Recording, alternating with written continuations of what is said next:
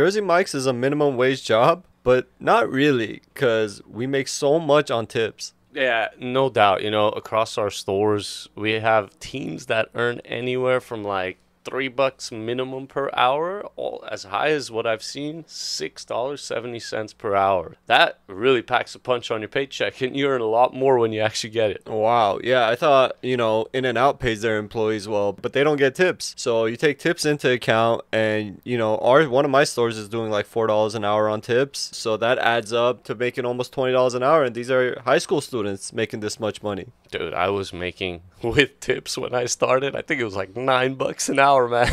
Jesus. Yeah, it's pretty bad. I wish I was born in a different era, but yeah, man, like you said, some of these high schoolers are making over $20 an hour just from working at Jersey Mike's. It's kind of nuts. Yeah, and the best part is they're not capped. The better service you give, the more tips you get. The more relationships you build with your customers, the more money you make. So there's an incentive there, So if you're interested in working at Jersey Mike's, reach out to your local store manager or text apply to 567-827.